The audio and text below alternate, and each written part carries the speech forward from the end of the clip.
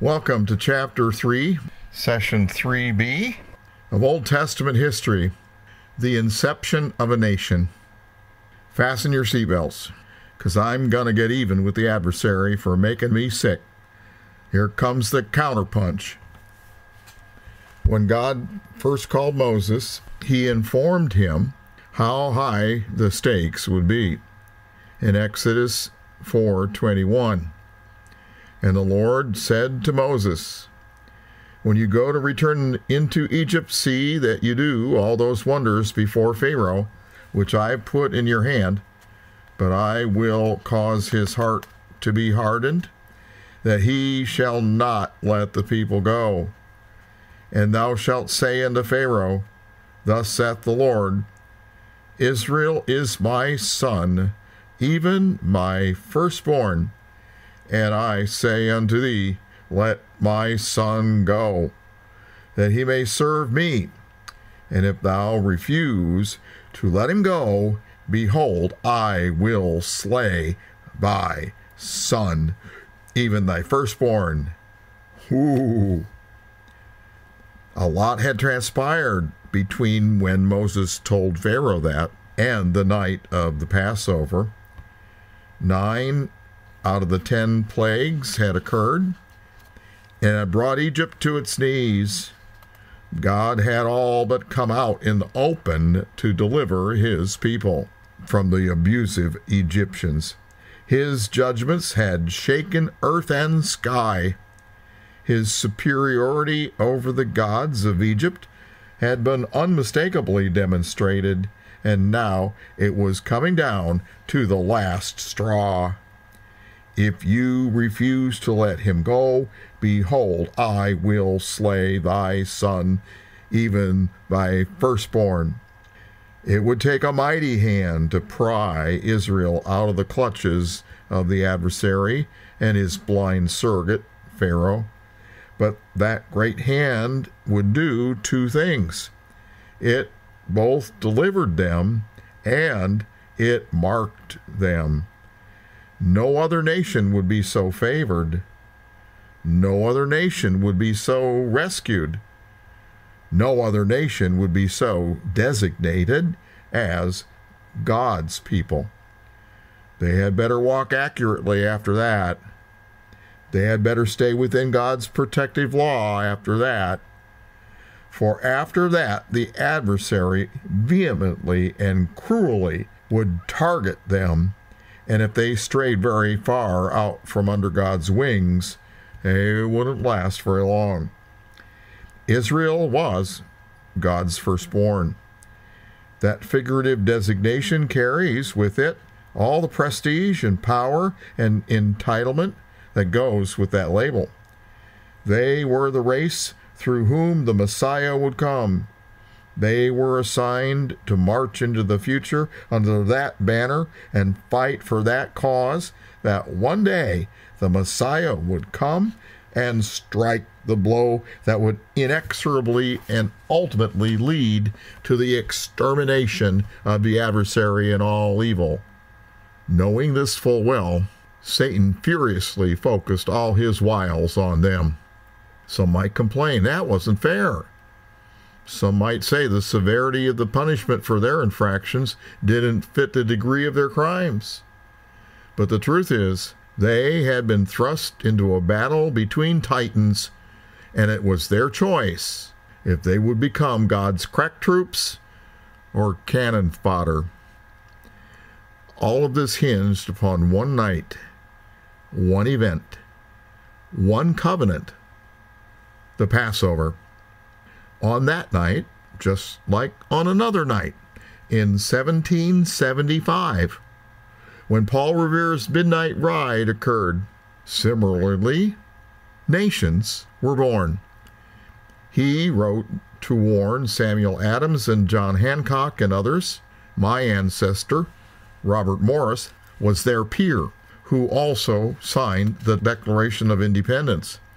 Consequently, our infant nation rode along on Revere's horse. Both those nights, everything changed. Families had to pick sides. let these parallel events now unfold. Look at Exodus 12:1. Exodus 12:1. And the Lord spake unto Moses and Aaron in the land of Egypt, saying, This month shall be unto you the beginning of months, and it shall be the first month of the year to you. And we're going to see that it was a beginning in other ways as well.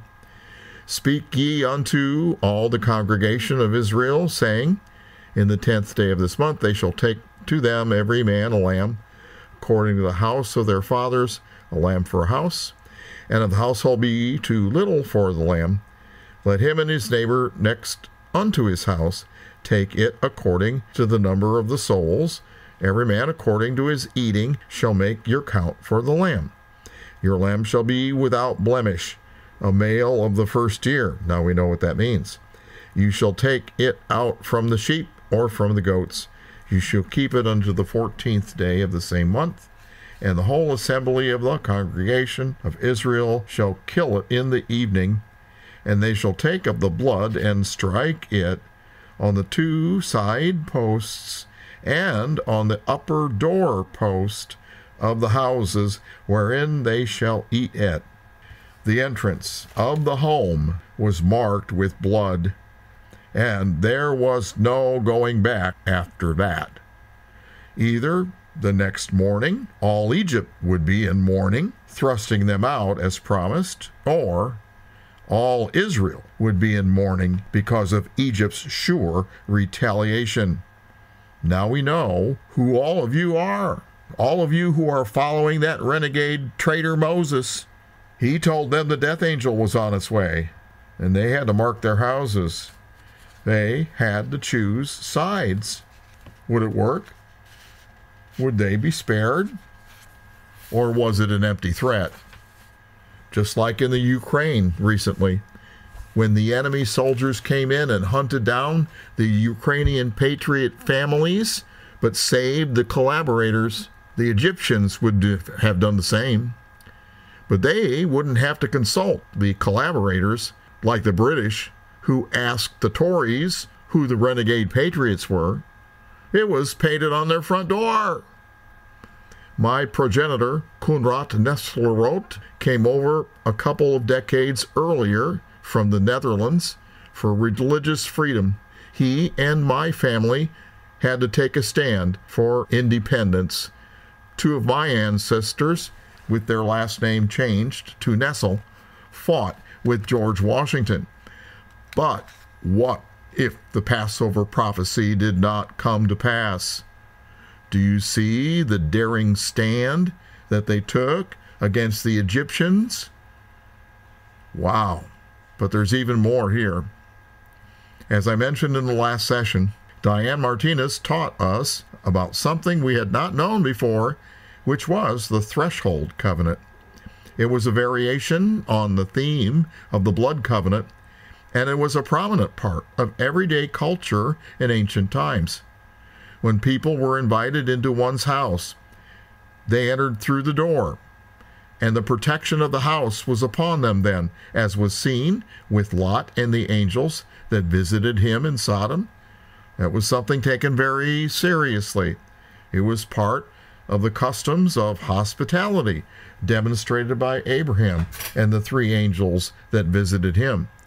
But it goes deeper, because the patriarch of each house also was the domestic priest. They determined which God was worshipped in that house and how. We see that still being observed in the book of Acts. When the leader of the house converted to Christianity, his entire house went with him. That was why Jesus told the Samaritan woman at the well to go get her husband. So, to the ancient mind, the Passover absolutely would evoke allusions to the threshold covenant.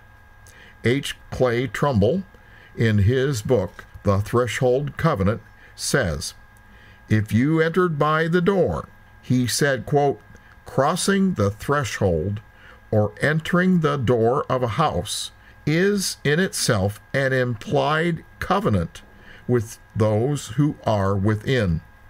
He goes on to point out, in his book, quote, "It would seem to have been in accordance with this primitive law of the East that Jesus said, 'He that entereth not by the door into the fold of the sheep, but climbeth up some other way, the same is a thief and a robber. But he that entereth in by the door is the shepherd of the sheep. I am the door. By me, if any man enter in, he shall be saved, and shall go in and go out, and shall find pasture. The thief comes not, but for that he may steal and kill and destroy. I am come that they may have life, and may have it abundantly." Unquote. Who knew the relevance of that door in that scripture? Now we do. Jesus is our golden door to a new birth of freedom. So there is further implication involved. This house, with its domestic priest, the leader of the family, stands with God. Crossing over our doorstep is a sacred thing because this is a house of God. This is where the true God is worshipped. We live by the creed of the true God, not Egypt's gods, who were all shamed and defeated. Exodus chapter 12, verse 12. "For I will pass through the land of Egypt this night, and will smite all the firstborn in the land of Egypt, both man and beast, and against all the gods of Egypt I will execute judgment. I am the Lord." Well, you know what? The firstborn would be the next in line to be the domestic priest after the patriarch died. That's interesting, isn't it? Verse 13, "And the blood shall be to you for a token upon the houses wherein you are, and when I see the blood, I will pass," that's the Hebrew word pasah, Strong's number 6452, "I will pass over you, and the plague shall not be upon you to destroy you when I smite the land of Egypt." Gesenius, in his Hebrew Chaldee lexicon, page 683, mentions the word pass, Strong's number 6452, pasah, and it was used to cross over the Euphrates River, hence Passover.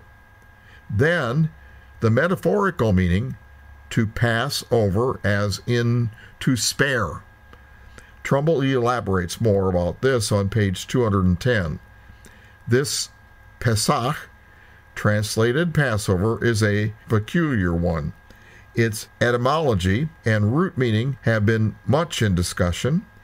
It's derived from the root Pesach, to cross over, a meaning which is still preserved in the Hebrew word Tipsach, the name of a city on the banks of the Euphrates, the Hebrew equivalent of the classical Thapascus. Tifsach means crossing, apparently so called from the ford of the Euphrates at that place, unquote. This is the Passover. Interestingly, both of the meanings of the word are involved. It's like an ontotoclasis in the scripture there, although not contained within the same sentence. Here in verse 13, the meaning of spare is used for Passover, but a few verses later, the other meaning is used, to cross over. There's also a covenant language word here in the word token. The word token is OTH, OTH, Strong's number 226, which means pledge, assurance, a sign indicating a covenant. In other words, it's a covenant indicator. OTH, it's a pledge sign, a token. An example is in Genesis 9:12. And God said, "This, the rainbow, is the token, OTH, the pledge sign of the covenant which I make between me and you and every living creature that is with you for perpetual generations. I do set my bow in the cloud, and it shall be for a token," OTH, a pledge sign of a covenant between me and the earth. Verse 17, and God said unto Noah, this is the token, OTH, the pledge sign of the covenant, which I have established between me and all flesh that is upon the earth. Another instance is in Genesis 17:11. And you shall circumcise the flesh of your foreskin, and it shall be a token, OTH, a pledge sign of the covenant between me and you. Here's some more language referring to the threshold covenant in Exodus 12:21. Exodus 12:21. Then Moses called for all the elders of Israel and said to them, draw out, take you a lamb according to your families, and kill the Passover. Verse 22. And you shall take a bunch of hyssop and dip it in the blood that is in the basin. That's the word saph, S-A-P-H, Strong's number 5592, and it means threshold. They had the basin, a carved out depression in the threshold of the doorway. That's the basin. So they were doing the threshold covenant with the blood of the lamb. And then strike the lintel and the two side posts.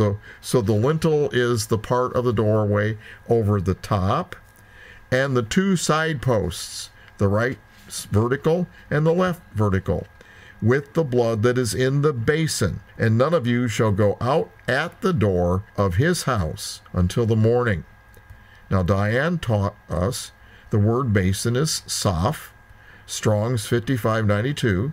It means basin, sill, or threshold.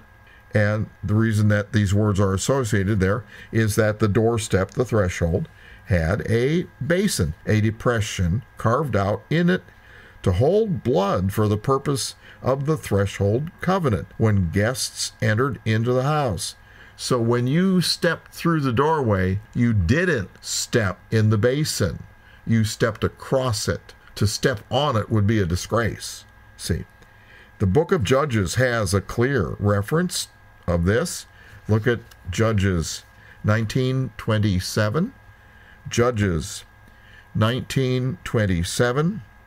And her Lord rose up in the morning and opened the doors of the house and went out to go his way, and behold, the woman, his concubine, was fallen down at the door of the house, and her hands were upon the saph, the threshold.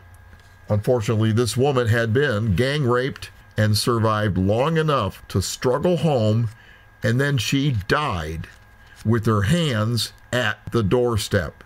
So, at her last, she was appealing to the protection of the house. Exodus 12:23. For the Lord will pass through to smite the Egyptians, and when he sees the blood upon the lintel and upon the two side posts, the Lord will pass over, passah, cross over the door. He will enter into the house, in other words, and will not allow the destroyer to come into your house to smite you. See, this advertisement that this was God's house was overt. It was brash. It was obvious. It was unmistakable. It was brave. For the blood was not only in the basin, but the ritual was exaggerated to paint blood all around the door, on the sides, and even over the top. In verse 23, God declares that he would pass over the door, cross over the threshold into the house as a welcome guest, in covenant with the elder of the house and thus all the residents, and would therefore not allow the destroyer to come in. This is God's house where he is worshipped. This is an obvious golden door. These people are mine, my people. Evil, stay out. Trumbull writes in page 203 and 206, quote, how the significance of the Hebrew Passover rite stands out in the light of this primitive custom. It is not that this rite had its origin in the days of the Hebrew exodus from Egypt, but that Jehovah then and there emphasized the meaning and sacredness of a rite already familiar to Orientals. In dealing with his chosen people, God did not invent a new rite or ceremony at every stage of his progressive revelation to them, but he took a rite with which they were already familiar and gave to it a new and deeper significance in its new use and relations. In furtherance of this purpose, the Lord asked for the sacrifice of the threshold crossover by the Hebrews, quote, for the Lord will pass through the land to smite the Egyptians, and when he sees the blood upon the lintel and the two side posts of the Hebrew homes, the Lord will pass over, cross over or through the door, and will not allow the destroyer to come in to your houses to smite you. Obviously, the figure here is employed is of a sovereign accompanied by his executioner, a familiar figure in the ancient East, his bodyguard. And when he comes to a house marked by the tokens of a welcoming covenant, the sovereign will covenant enter into the house, cross over the threshold, enter the home as a guest or as a member of the family, but where no such preparation has been made for him, his executioner, bodyguard, will enter on his mission of judgment. Wow. In Joshua chapter 2, verse 1, the woman Rahab, who was the innkeeper, invited the two spies into her house, and the protection of the house was upon them. That's in Joshua chapter 2, verse 1 and following. Since this was such a strong and enduring symbol, it was alluded to in many ways, such as Trumbull points out on page 210 and 11. He says, later Jewish traditions and customs point to the meaning of the original Passover rite as a crossing over the threshold of the Hebrew homes by Jehovah, and not of his passing by his people in order to their sparing, a custom by which a Hebrew slave became one of the family in the Hebrew household through having his ear bored with an awl at the doorpost of the house, and thereby blood-staining the doorway. It's connected with the Passover rite by the rabbis. God said, the door and the side posts were my witnesses in Egypt in the hour when I passed over the lintel and the two side posts, and I said that to me the children of Israel shall be slaves, and not slaves to slaves. I brought them out of bondage to freedom, and this man who goes and takes a lord to himself shall be bored through before these witnesses, the doorway. But even a greater symbol is brought out in Jeremiah.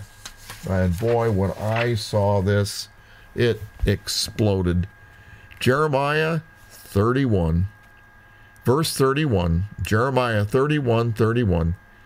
Behold, the days come, saith the Lord, that I will make a new covenant with the house of Israel and with the house of Judah, not according to the covenant that I made with their fathers in the day that I took them by the hand to bring them out of the land of Egypt, which covenant they broke, although I was a husband unto them, saith the Lord. What covenant was that? This one, the threshold covenant, but it was even greater, although I was a husband to them. It was a marriage covenant as well. In fact, all of the covenant symbols melt together. Jeremiah 31:33. But this shall be the covenant that I will make with the house of Israel After those days, saith the Lord, I will put my law in their inward parts, and I will write it in their hearts, and I will be their God, and they shall be my people. He will enter not into their houses, but into them. And they shall teach no more every man his neighbor, and every man his brother, saying, Know the Lord, for they shall all know me, from the least of them unto the greatest of them, saith the Lord. For I will forgive their iniquity, and I will remember their sin no more. Isn't that beautiful? This marriage covenant, sacrificing a lamb, prefigures the marriage to the Lamb in the book of Revelation. So here we see the real essence of covenant theology. God made every covenant possible with Israel in an effort to assure them of his favor and his providence and his protection, knowing that by his choice of them as his people, they were also being marked out for disdain, aggression, and relentless persecution by the adversary who hated them with cruel hate. This also explains the exaggerated use of the symbols at the doorstep of Passover. Not only blood upon the threshold, as required, but all around the doorway, top and sides, to emphasize his complete entry into their entire lives as protector, benefactor, and lover. This was their golden door to freedom. For Israel to turn away from this remarkable divine overture would constitute the most perfidious betrayal. Is the same true of our nation today? Have we, founded by his favor, are we destined for the same fate? On those nights, we in Israel got our identity. They were God's people, my people, and that event sealed it. Here follows a fascinating exposition of the term, my people. Exodus 3, 7, and 10. The Lord said, I have surely seen the affliction of my people, which are in Egypt, and have heard their cry by reason of their taskmasters, for I know their sorrows. In verse 10, Come now, therefore, I will send you, Moses, unto Pharaoh, that thou mayest bring forth my people, the children of Israel, out of Egypt. And then in Exodus 5:1, 7:16, 8:1, 9:1, 9:13, and others, let my people go, that they may serve me. Exodus 7:4, but Pharaoh will not hearken to you, that I may lay my hand upon Egypt, and bring forth mine armies and my people, the children of Israel, out of the land of Egypt by great judgments. Exodus 8:23, I will put division between my people and thy people, Egypt. There's going to be a division, a dividing line, different treatments of things. The plague won't occur there. Leviticus 26:12, and I will walk among you, and I will be your God, and you shall be my people. Wow. Ruth made a right choice, and even because she even became one of the women in the Christ line. Look at Ruth 1:16. Ruth 1:16. Ruth said, Entreat me not to leave thee, nor to return from following after thee, for whither thou goest I will go, and where you lodgest I will lodge. Thy people shall be my people, and thy God my God. And then God sent the best to lead his people. But that was a heavy weight as well as a privilege, for then the adversary's attack was focused on the leaders. 1 Samuel 9:16 and 17. 1 Samuel 9:16 and 17. Tomorrow about this time, God told Samuel, I will send you a man out of the land of Benjamin, and thou shalt anoint him to be captain over my people, Israel, that he may save my people out of the hand of the Philistines. For I have looked upon my people, because their cry is come unto me. And when Samuel saw Saul, the Lord said to him, Behold, the man whom I spoke to thee of, the same shall reign over my people. Wow. Saul was good for a while, but then he stumbled under the pressure. 2 Samuel 3:18. Now then do it, for the Lord has spoken of David, saying, By the hand of my servant David will I save my people Israel out of the hand of the Philistines and out of the hand of all their enemies. So God chose Israel as his people. So it occurs over and over and over throughout the Bible.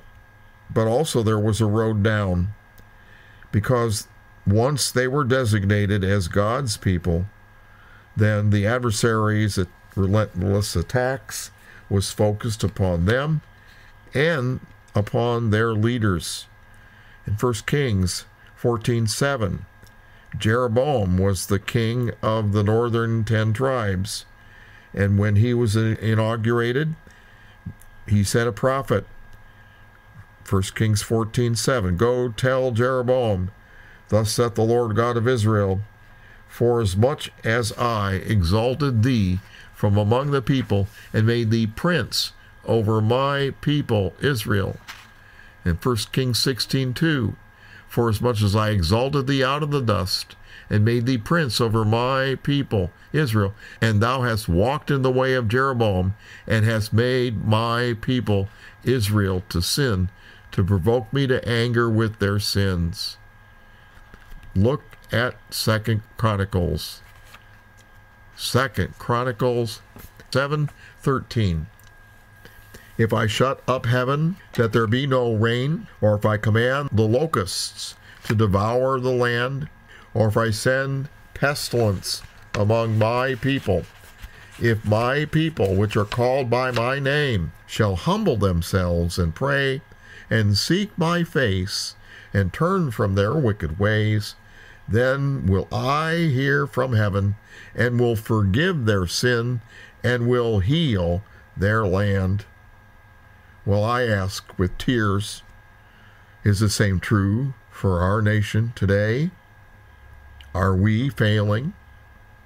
Are we on the brink of doom? Do we need a new birth of freedom too? Look at Psalm 81. Psalm 81 repeats my people. It is the my people psalm. Psalm 81, verse 1, Sing aloud unto God our strength. Make a joyful noise unto the God of Jacob. Take a psalm and bring hither the timbrel, the pleasant harp with the psaltery. Blow up the trumpet in the new moon, in the time appointed, on our solemn feast day. For this was a statute for Israel, and a law of the God of Jacob. This he ordained in Joseph for a testimony, when he went out through the land of Egypt, where I heard a language that I understood not. I removed his shoulder from the burden, his hands were delivered from the pots. Thou callest in trouble, and I delivered thee. I answered thee in the secret place of thunder. I proved thee at the waters of Meribah. Selah. Hear, O my people, and I will testify unto thee. O Israel, if thou wilt hearken unto me, there shall no strange god be in thee, neither shalt thou worship any strange god. I am the Lord thy God, which brought thee out of the land of Egypt. Open thy mouth wide, and I will fill it. But my people would not hearken to my voice, and Israel would none of me. So I gave them up unto their own hearts' lust, and they walked in their own counsels. Oh, that my people had hearkened unto me, and Israel had walked in my ways. I should soon have subdued their enemies, and turned my hand against their adversaries. The haters of the Lord should have submitted themselves unto him. but their time should have endured forever. He should have fed them also with the finest of the wheat, and with the honey out of the rock should I have satisfied thee. Wow. But Israel ultimately bowed under the pressure and temptation and attacks. Isaiah spoke of this a lot. Isaiah 1:3, the ox knows his owner, and the ass his master's crib, but Israel doth not know. My people doth not consider. They were dumber than donkeys. Their common sense was missing. Does that sound familiar? Isaiah 3:12 and 15. For my people, children are their oppressors. Women rule over them. O my people, they which lead thee cause thee to err, and destroy the way of thy paths. What mean ye that you beat my people to pieces, and grind the faces of the poor, saith the Lord God of hosts? Isaiah 5:13. Therefore my people are gone into captivity, because they have no knowledge, and their honorable men are famished, and their multitude dried up with thirst. Wow. Isaiah 22:4. Therefore said I, look away from me, and I will weep bitterly. Labor not to comfort me, because of the spoiling of the daughter of my people. Isaiah 51:4. Hearken unto me, my people, and give ear unto me, O my nation, for a law shall proceed from me, and I will make my judgments to rest for a light of the people. And I put my words in thy mouth, and have covered thee in the shadow of mine hand, that I may plant the heavens, and lay the foundations of the earth, and say unto Zion, thou art my people. Wow. And then the greatest one, Isaiah 53:8, about the Messiah. And he was taken from prison and from judgment, and who shall declare his generation? For he was cut off of the land of the living, for the transgression of my people was he stricken. He took our sins upon himself. Jeremiah also talks about my people. Jeremiah 2:11. Hath a nation changed their gods, which are yet no gods? But my people have changed their glory for that which doth not profit. Be astonished, O ye heavens, at this, and be horribly afraid, and be very desolate, saith the Lord. Because you know what? Of all the nations of the ancient time, no other nation changed their gods except Israel, and changed it from the true God to Baal and Ashtoreth. Wow. Jeremiah 2:13. For my people have committed two evils. They have forsaken me, the fountain of living waters, and hewed them out cisterns, broken cisterns that can hold no water. Jeremiah 4:22. For my people is foolish, they have not known me. They're foolish children, and they have no understanding. They are wise to do evil, but to do good, they have no clue. Ha! Wow. Jeremiah 6. The whole chapter is just really something to read. You read that in your review. Jeremiah 9. Again, it's just heart-wrenching to read. Oh, that my head were waters, and mine eyes a fountain of tears, that I might weep day and night for the slain daughter of my people. Oh, that I had in the wilderness a lodging place of wayfaring men, that I might leave my people and go from them.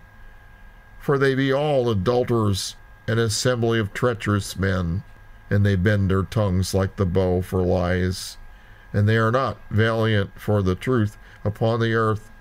for they proceed from evil to evil, and they know not me, saith the Lord. Oh my God. That's what happened to my people in the Old Testament when they left him. Shall that happen to us? Jeremiah 11:4, which I commanded your fathers in the day I brought them forth out of the land of Egypt, the very day we're talking about, from the iron furnace, saying, obey my voice, and do them according to all which I command you. So shall ye be my people, and I will be your God. Jeremiah 14:17. Therefore thou shalt say this word unto them, let mine eyes run down with tears night and day, and let them not cease.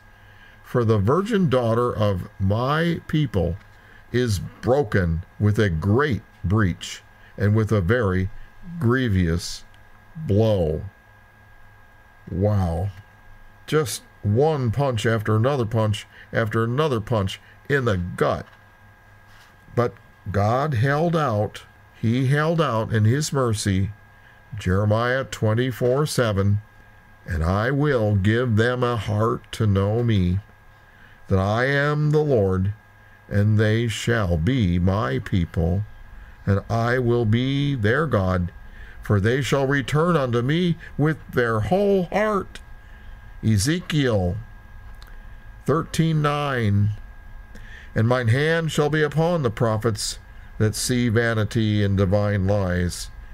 They shall not be in the assembly of my people, neither shall they be written in the writing of the house of Israel, neither shall they enter into the land of Israel, and ye shall know that I am the Lord thy God. Because they have seduced my people, saying peace, when there was no peace. And one built up a wall low, others daubed it with untempered mortar. Just mud. Well, what do you think is going to happen to that wall? You know, prophets are supposed to build walls to protect, to divide, to mark what's good behavior and not. Ezekiel 33:31. And they come unto me as a people comes, and they sit before me as my people, and they hear my words, but they don't do them. For with their mouth they show much love, but their heart goes after their covetousness. Ooh. Man, in this light, I think we now see in shocking clarity the pertinence of the term describing the opposite of my people that's pointed out by E.W. Bullinger. Lo ami, which means not my people. Look at Hosea. Hosea chapter 1, verse 1. The word of the Lord that came to Hosea, the son of Beeri, in the days of Uzziah, Jotham, Ahaz, and Hezekiah, kings of Judah, and the days of Jeroboam, the son of Joash, king of Israel. The beginning of the word of the Lord by Hosea. And the Lord said to Hosea, Go, take unto thee a wife of whoredoms, and children of whoredoms, for the land hath committed great whoredom, departing from the Lord. So he went and took Gomer, the daughter of Diblam, which conceived and bare him a son.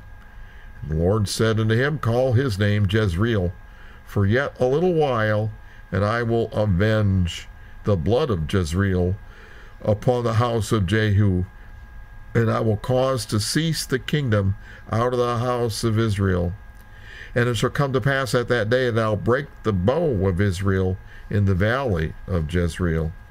And she conceived again and bare a daughter. And God said to him, Call her name Lo-ruhamah, for I will no more have mercy upon the house of Israel, but I will utterly take them away. But I will have mercy upon the house of Judah, and will save them by the Lord their God, and will not save them by bow, nor by sword, nor by battle, by horses, nor by horsemen. And when she had weaned Lo-Ruhamah, she conceived and bare a son. And then said God, call his name Lo-Ami, for you are not my people, and I will not be your God. Woo! This is Lo-Ami, not my people. And it is a cogent concept, which even has chronological and genealogical sequence. Ren's going to point that out in a future session, because certain individuals will be excised from the official genealogies, and certain times will be left out of the numbering of years because of their wickedness. Wow. Rotherham translated the last half of verse 9, where it says, I will not be your God. Rotherham says, I will not be yours. In the Hebrew, it uses the same word as in Exodus 3:14. Translated, I am that I am. Haya. I will become what I will become is what it should be in Exodus 3:14. And here in Hosea 1:9, it's literally, and I will become to you. So God refused to be that covenant God who would become whatever my people need me to become. They had sunk down so far by then. Yet, far in the future, things would turn around, because the next verse in Hosea chapter 1, verse 10, yet the number of the children of Israel shall be as the sand of the sea, which cannot be measured nor numbered. And it shall come to pass that in the place where it was said unto them, you are not my people, there it shall be said unto them, you are the sons of the living God. Wow. This was anticipated, of course, for the millennial kingdom. That not my people was the opposite of the marriage. It was divorce.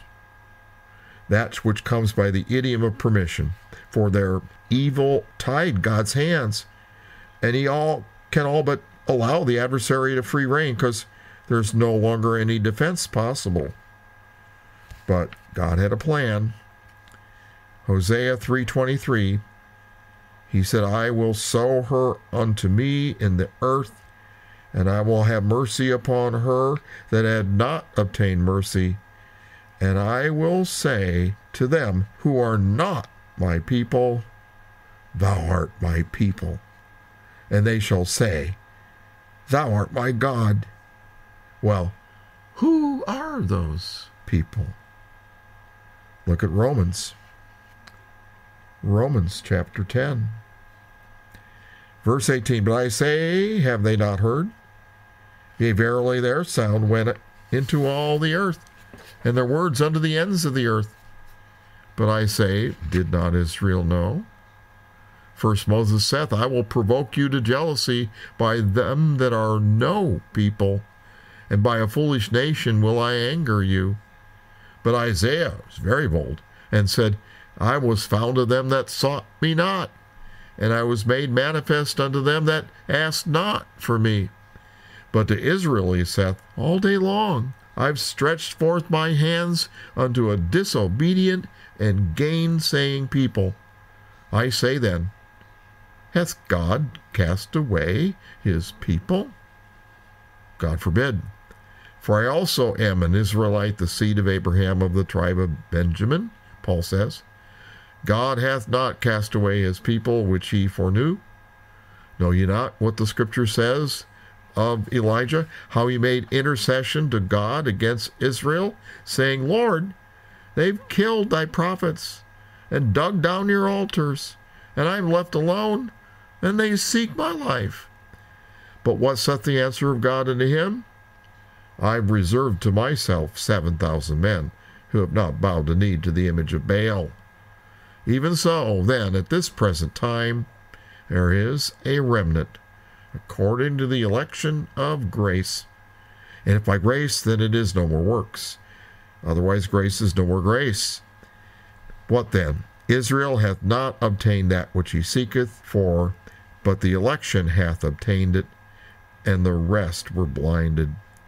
According as it is written, God hath given them the spirit of slumber, eyes that they should not see, and ears that they should not hear, unto this day.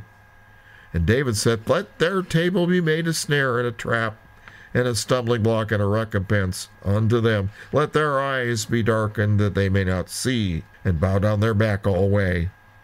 I say, then, have they stumbled that they should fall? God forbid.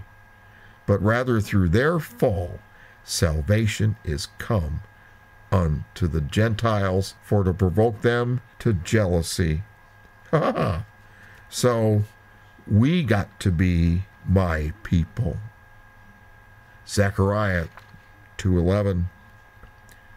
Zechariah 2:11. And many nations shall be joined unto the Lord in that day, and shall be my people.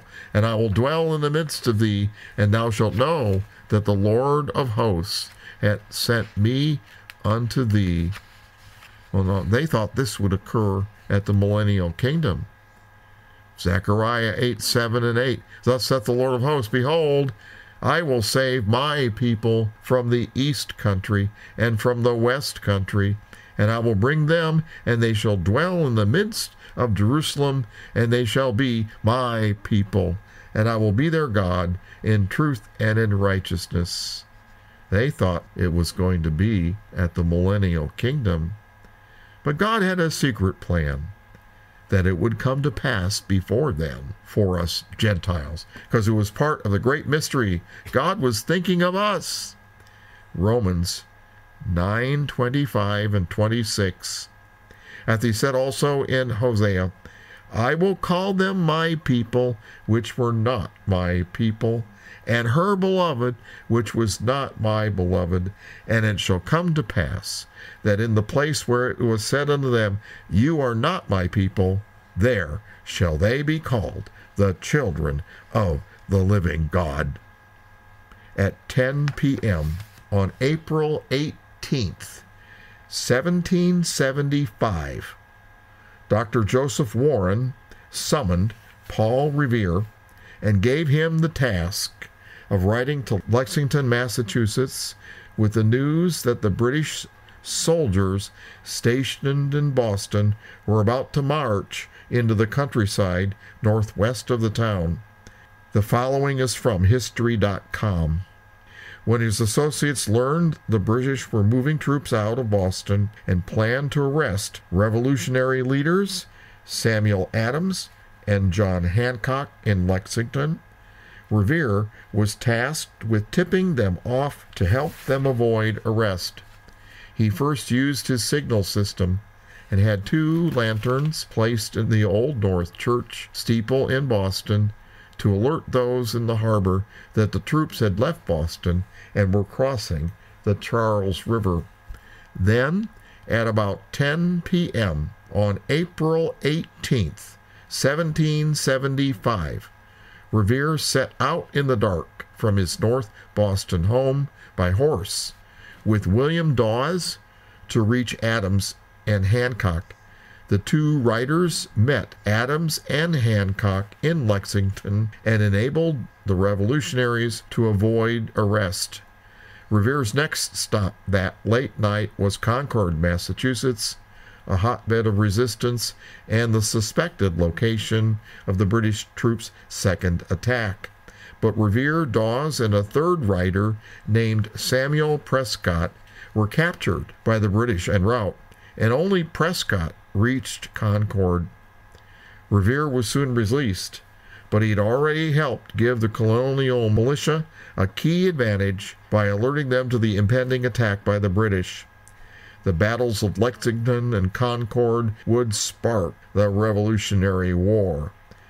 He became an American folk hero about 100 years later because of Henry Wadsworth Longfellow's stirring retelling of his act of patriotism in Paul Revere's Ride.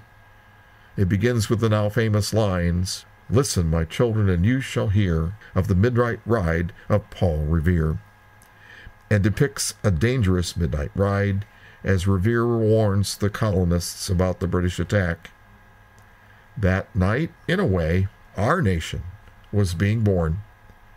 Families also had to make a choice between bondage and freedom, and by God's grace and favor, our nation still persists today.